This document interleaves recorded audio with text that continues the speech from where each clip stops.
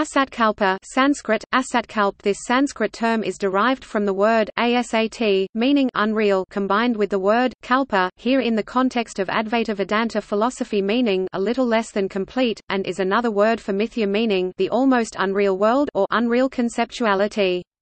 In the context of Yogacara school of Buddhism, it is one of the three transformed modes of the mind, which three are: parikalpa, the act of imagination; abhu parikalpa, the act of imagining the unreal forms; and asatkalpa, the act of imagining the non-existent.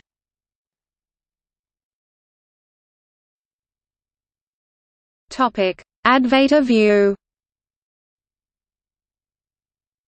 The Upanishads teach that Brahman, the first cause, in itself is devoid of attributes, devoid of any form. Brahma Sutra 3, II 14. Brahman is the only reality. There is no difference between Brahman, the universal self, and the Atman, the individual self, and the association of one's Atman with Buddhi is preceded by incorrect knowledge. Gaudapada is believed to have revived the monistic teaching of the Upanishads. Sankara states that Gaudapada had recovered the absolutist Advaita creed from the Vedas. Gaudapada's Karika on the Mandukya Upanishad comprises 4 sections: Agama, scripture; Vaitathya, unreality; Advaita, unity; and Alitsanti, the extinction of the burning coal. In the first section, he concludes that the world appearance would have ceased if it had existed, and that all this duality is mere maya, magic or illusion.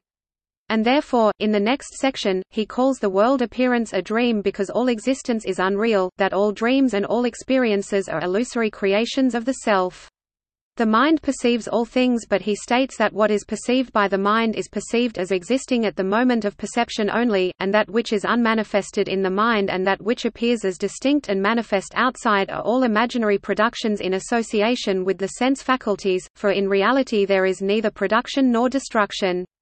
In the third section, Gaudapada explains that duality is a distinction imposed upon the One Advaita by Maya, that the One, in the active mind, appears to be many in the dream state as also in the waking state. Once the same active mind ceases to see production, then it sees no other object of knowledge other than the unproduced self.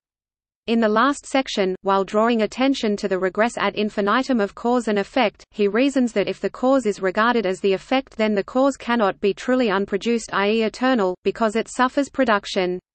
That things exist, do not exist, do exist and not exist, and neither exist or not exist, that they are moving or steady or none of those are but thoughts with which fools are deluded.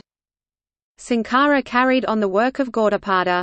In his Vivekachudamani Street 400 he reiterates Asatkalpo Vikalpoyam Visvaimatayikavastuni, meaning this variegated world imagined in the one entity, Brahman, is Asatkalpa, all but unreal, it appears but is not real. The phrase, Asatkalpo Vikalpo of this passage, means imagined unrealities. Vivekachudamani Street 528, for the mind is the cause of imagination of the unreal, it is the cause for the non-existent imaginations and agitations.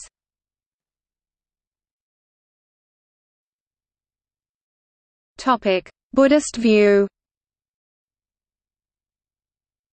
The Yogacara system and the system of Nagarjuna is said to have evolved from the Prajnaparamita, the originating text of the Mahayana school of Buddhism. Trisvabhavakarika of Vasubandhu or Trisvabhavaniyadesa details the Yogacara theory of the three natures in the context of the theory of two truths.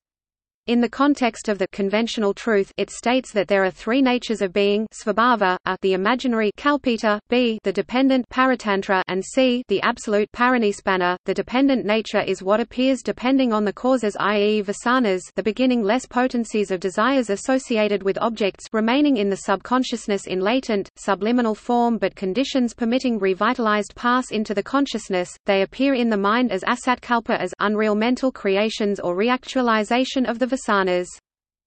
Karika 5 of this text explains why the mind is designated with the word asatkalpa. The mind, which is a series of representations etc., that are originated by the vasanas, is an unreal mental creation because the image projected by the mind is as it is imagined does not correspond to its true being, since it is conceived as a real ego which grasps an equally real object although its true nature is the ab eterno inexistence of the subject-object duality, and because b, the objects of those representations, which present themselves as real and external to the mind as it imagines the objects, do not exist as such, since they are only imaginations produced by the reactualizations of the vasanas without real corresponding objects. The imaginary nature is the form under which the dependent nature manifests itself, and Karika 4 states that Asatkalpa is the dependent nature which appears with duality, i.e. composed by a subject who knows as opposed to an object which is known, because this is the essence of all cognitive empirical processes, because this is unavoidable form under which all cognitive empirical processes come to being. The absolute nature is unalterable, the imagined nature is non-dual because it consists of unreal, imaginary distinction between subject and object, the dependent nature is non-dual because it does not exist in the dual form in which it manifests itself, and the absolute nature is also undual because it is by its very nature the absence of duality between subjectivity and objectivity. Explaining thus, Vasubandhu states that one can be by working of the unconscious alaya vijnana or mula vijnana make one's mental power, i.e. the power to imagine unreal forms asatkalpa, appear in the form of duality divyatmana, which form one will subsequently superimpose on things so that the latter will be mistaken for subjects and objects.